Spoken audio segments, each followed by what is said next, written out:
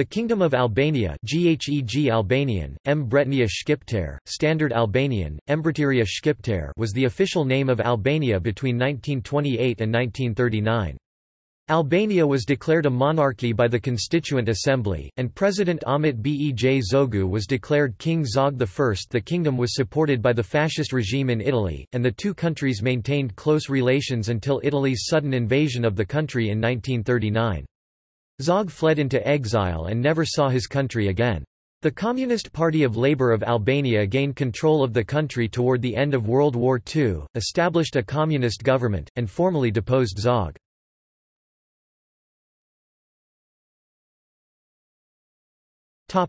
Zog's kingdom.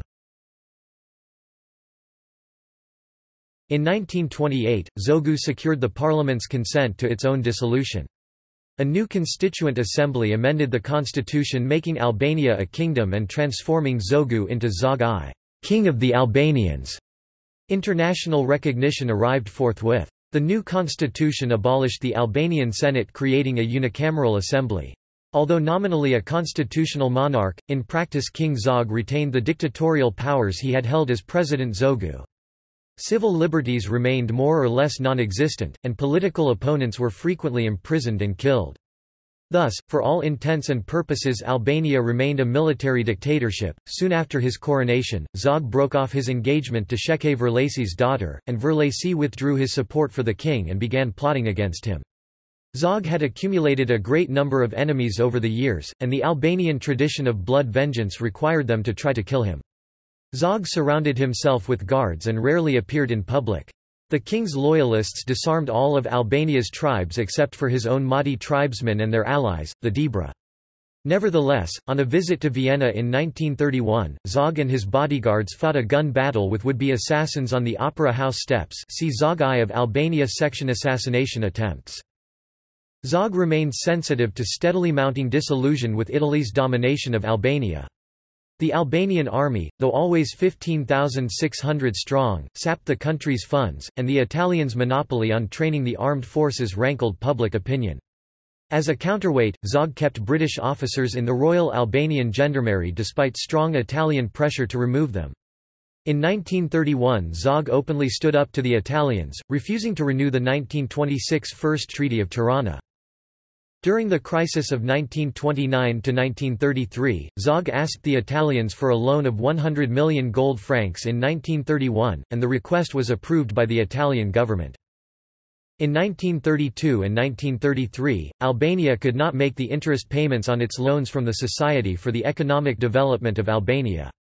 In response, Rome turned up the pressure, demanding that Tirana name Italians to direct the Gendarmerie, join Italy in a customs union, grant Italy control of the country's sugar, telegraph, and electrical monopolies, teach the Italian language in all Albanian schools, and admit Italian colonists. Zog refused. Instead, he ordered the national budget slashed by 30%, dismissed the Italian military advisors, and nationalized Italian-run Roman Catholic schools in the northern part of the country. By June 1934, Albania had signed trade agreements with the Kingdom of Yugoslavia and Greece, and Benito Mussolini had suspended all payments to Tirana. An Italian attempt to intimidate the Albanians by sending a fleet of warships to Albania failed because the Albanians only allowed the forces to land unarmed. Mussolini then attempted to buy off the Albanians. In 1935 he presented the Albanian government 3 million gold francs as a gift. Zog's success in defeating two local rebellions convinced Mussolini that the Italians had to reach a new agreement with the Albanian king. Relations with Italy were improved in 1936. A government of young men led by Mehdi Frashëri, an enlightened Bektashi administrator, won a commitment from Italy to fulfill financial promises that Mussolini had made to Albania, and to grant new loans for harbour improvements at Durrës and other projects that kept the Albanian government afloat. Soon Italians began taking positions in Albania's civil service, and Italian settlers were allowed into the country.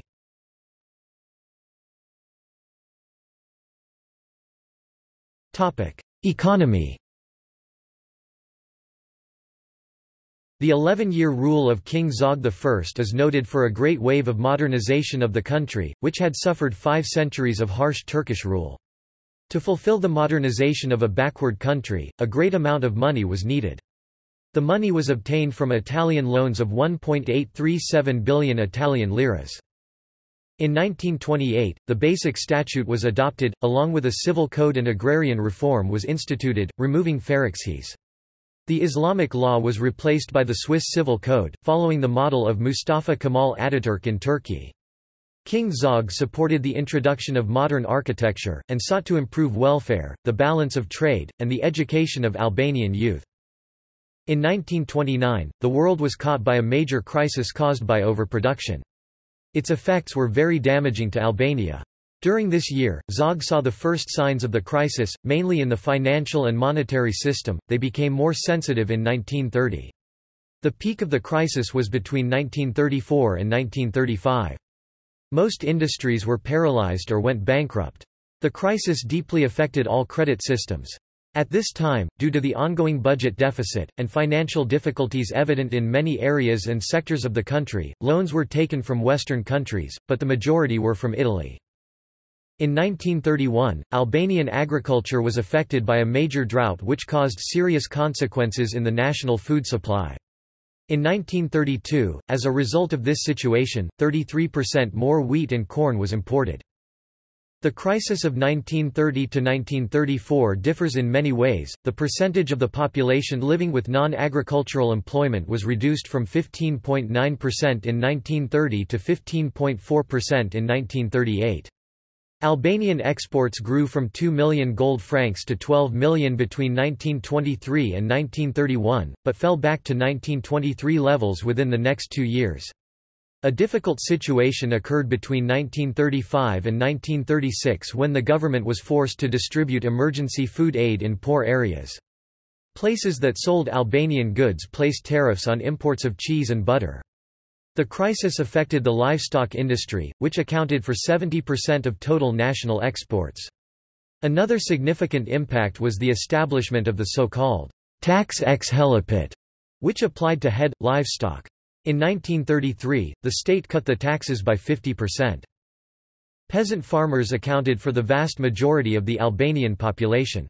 Albania had practically no industry, and the country's potential for hydroelectric power was virtually untapped. Oil was the country's main extractable resource. The Italians took over the oil drilling concessions of all other foreign companies in 1939 by creating the company Sveja. A pipeline between the Kukov oil field and Vlor's port expedited shipments of crude petroleum to Italy's refineries. This company dealt with Albania's natural resources. Albania also possessed bitumen, lignite, iron, chromite, copper, bauxite, manganese, and some gold. Shkodër had a cement factory, Korçë, a brewery, and Durrës and Shkodër, cigarette factories that used locally grown tobacco. In 1934, the price of the grain reached the lowest level, at about 7.5 gold francs. A strong decline in prices, mainly in the agricultural and livestock industry, affected the monetary and credit policies of the National Commercial Bank. During the years of the crisis, the bank reduced the amount of currency in circulation, which worsened the deflation. The artificially increased value of the franc lowered the prices of products. In mid-1935, Albania entered a recovery phase. Industry recovered, and Zogu created tax incentives, especially for cement factories, which were made exempt from taxes for 3 years. Between 1933 and 1935, economic development emerged in the agriculture, livestock and industrial capital industries. Construction of roads and bridges began, along with 53 telegraph post links. During much of the interwar period, Italians held most of the technical jobs in the Albanian economy. Albania had 4 ports, Durrës, Shëngjin, Vlorë, and Sarande. Albania's main exports were petroleum, animal skins, cheese, livestock, and eggs. Primary imports were grain and other foodstuffs, metal products, and machinery. In 1939, the value of Albania's imports was 4 times that of its exports. About 70% of Albania's exports went to Italy. Italian factories furnished about 40% of Albania's imports, and the Italian government paid for the rest. In 1938 there was a general activation of the national capital and industry. During this period the number of enterprises reached 244, while the number of employees at state administration rose up to 7.435. Industrial production rose, while agriculture declined. In 1938, the total area of agricultural land estimated at 2,874 acres, about 39.5% of the occupied state and private property, while smallholders owned 60%. Cereal production in Albania did not meet its needs. Wheat production was estimated at about 38,000 tons, while production of maize was 143,000 tons. After the crisis, the production of industrial crops rose. Tobacco accounted for about 2,600 acres. Cereal crops were also grown. Framers planted about 1.2 million roots for cereal crops, 100,000 citrus roots, 41.5 million vineyard roots, and 1.6 million olive trees roots. During the period between 1936 to 1938 the economy recovered. Trade amounted to 32.7 million gold francs, with 65% growth. Exports grew by 61.5% and imports by 67.3%. Exports in 1938 represented 66.3% of the 1928 level. During the 1936 to 1938 period, the state budget had increased. The Albanian Kingdom period was characterized by the growing number of utility works. In 1939, there were 36 enterprises in the construction industry. During this 11-year period, serious efforts were made to create a national road network using an investment of 60 million gold francs borrowed from the Italian Kingdom. During the 10-year period between 1929 to 1939, 850 kilometers of main roads, 456 kilometers of secondary roads, 4,062 small bridges 10,250 miles long, and 76 major bridges 2,050 miles in length were constructed. This period also introduced the construction of a sewage network, and, for the first time, money was invested to build segments of roads in the northern part of Albania. The most important roads were, Shkodër Puka, Mat Bishop Bridge, Kryja Mat, Tirana Elbasan, Lushnje Embrostar, Kors Burrel, Burrel Diber, Terrain Shijak Duras, Terrain Ndroq Duras, and Terrain Karabe Elbasan. Engineers from Europe were employed to complete these projects. In 1938, the value of investments reached 150 million Albanian lek 1961 currency prices. On the eve of the fascist invasion, Albania had 300 trucks, 20 buses, and 200 cars and pickups. During 1938, 95,000 tons of cargo were transported, equal to 1 million ton per kilometer. During the same period, the total turnover of goods in retail trade amounted to 3,900 million in 1947 prices. On 28 November 1938, Radio Tirana, the national radio station, began broadcasting. Construction of the port of Durrës began. The construction of brace works, irrigation canals, etc., was interrupted by the beginning of World War II (1939 to 1945).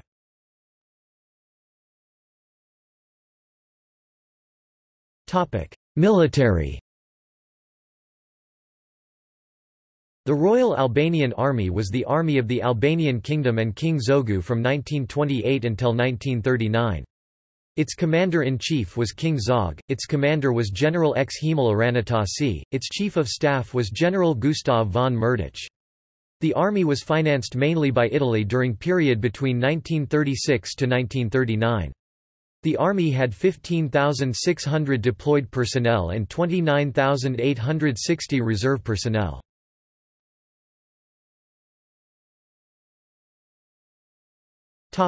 Social conditions.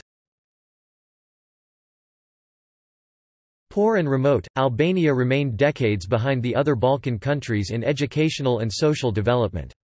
Only some 13% of the population lived in towns.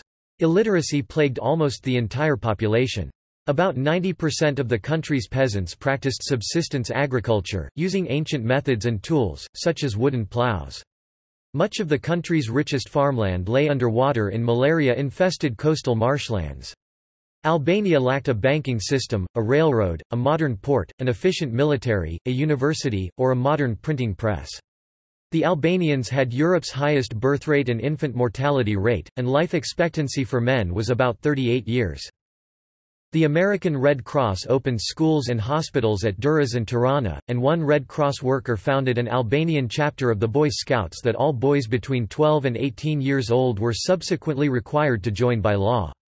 Although hundreds of schools opened across the country, in 1938 only 36% of all Albanian children of school age were receiving education of any kind. During the reign of Zog, primary education became necessary. Despite meager educational opportunities, literature flourished in Albania between the two world wars. Substantial progress had been achieved in literature, and art publishing operations.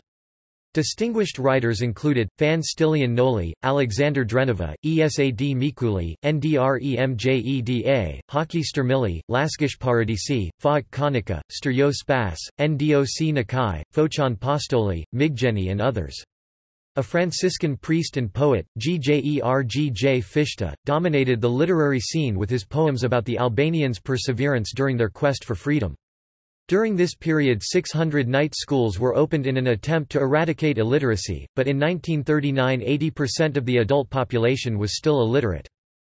In 1939 Albania had 643 primary schools and 18 high schools. The most important high schools were, Pedagogical School of Elbasan, Lyceum of Kors, Shkodër Gymnasium, and the Trade School of Vlorë with an enrollment of 5,700 pupils. Those who wanted to continue their education often went abroad to Italy, Austria, France etc. In 1939 about 420 Albanians were studying abroad. Among the literate population 446 people had a university degree and 1,773 had secondary schooling. Daily newspapers started publishing, including, Demokratia, Liria Kombëtare, Besa, Hili I Drites, and Leka along with a large number of pedagogical and scientific publications. Organizations such as Gruaja Shqiptare attempted to modernize Albanian society and in 1938 the first national radio station went on air. These were the first steps toward modernization of the country, but Albania remained Europe's most backward nation in many respects.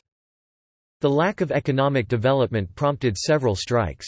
In 1936, Albanian workers working for foreign companies in the Kukov oil field held a strike that was organized by Puna. Another was held in Vlorë and in February 1936 a strike was held by workers and craftsmen in Kors which grew into a demonstration that was known as the hunger strike. Migjeni's works describe the poverty and the social situation of that period. In 1929 a communist society was established but was not supported by Orthodox, Catholic or the Islamic because of its atheistic ideology.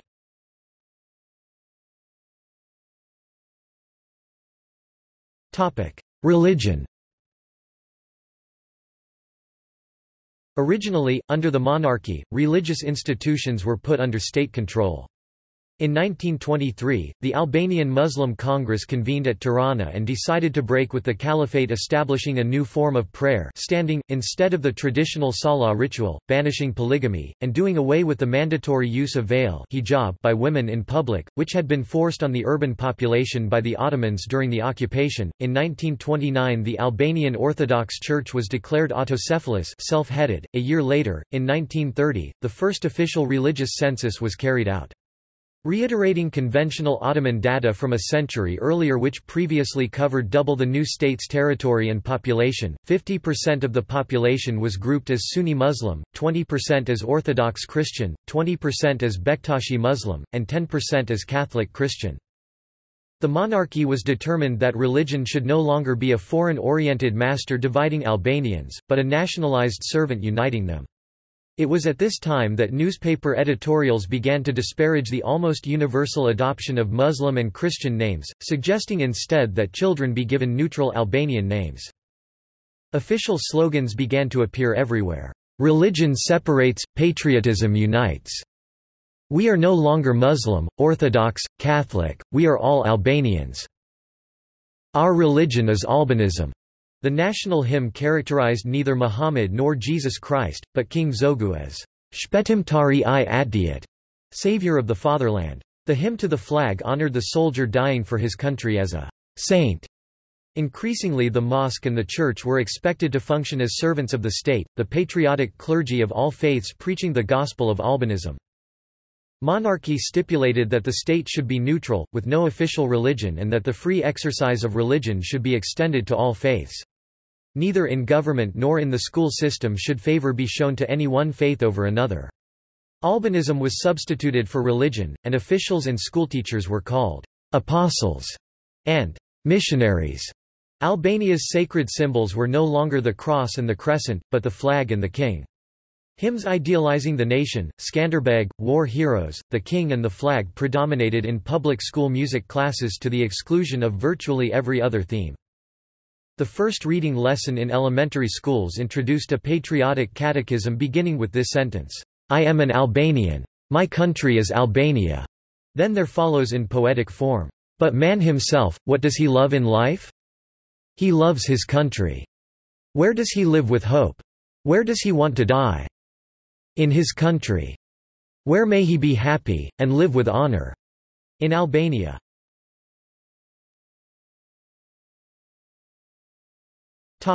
Italian occupation. As Germany annexed Austria and moved against Czechoslovakia, Italy saw itself becoming a second-rate member of the Axis. The imminent birth of an Albanian royal child meanwhile threatened to give Zog a lasting dynasty. After Hitler invaded Czechoslovakia March 15, 1939, without notifying Mussolini in advance, the Italian dictator decided to proceed with his own annexation of Albania. Italy's King Victor Emmanuel III criticized the plan to take Albania as an unnecessary risk. Rome, however, delivered Tirana an ultimatum on March 25, 1939, demanding that it accede to Italy's occupation of Albania. Zog refused to accept money in exchange for countenancing a full Italian takeover and colonization of Albania, and on April 7, 1939, Mussolini's troops invaded Albania. Despite some stubborn resistance, especially at Durrës, the Italians made short work of the Albanians. Unwilling to become an Italian puppet, King Zog, his wife, Queen Geraldine Aponi, and their infant son Leka fled to Greece and eventually to London. On April 12, the Albanian parliament voted to unite the country with Italy. Victor Emmanuel III took the Albanian crown, and the Italians set up a fascist government under Shqipëria Vërlaci and soon absorbed Albania's military and diplomatic service into Italy's. After the German army defeated Poland, Denmark, and France, a still jealous Mussolini decided to use Albania as a springboard to invade Greece.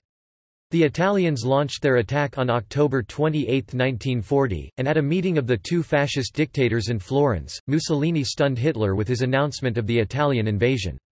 Mussolini counted on a quick victory, but Greek resistance fighters halted the Italian army in its tracks and soon advanced into Albania. The Greeks took Korçë and Gjirokastër and threatened to drive the Italians from the port city of Vlorë. The chauvinism of the Greek troops fighting in Albania cooled the Albanians' enthusiasm for fighting the Italians and the Greeks, and Mussolini's forces soon established a stable front in central Albania. In April 1941, Germany and its allies crushed both Greece and Yugoslavia, and a month later the Axis gave Albania control of Kosovo. Thus Albanian nationalists ironically witnessed the realization of their dreams of uniting most of the Albanian populated lands during the Axis occupation of their country.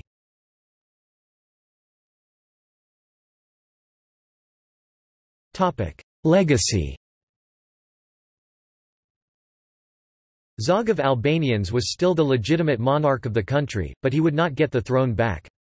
The communist partisans during and after the war, backed by Yugoslavia and the Soviet Union, suppressed the Albanian nationalist movements and installed a Stalinist regime that would last for about 46 years. King Zog was banned from entering Albania by the communists and lived in exile for the rest of his life.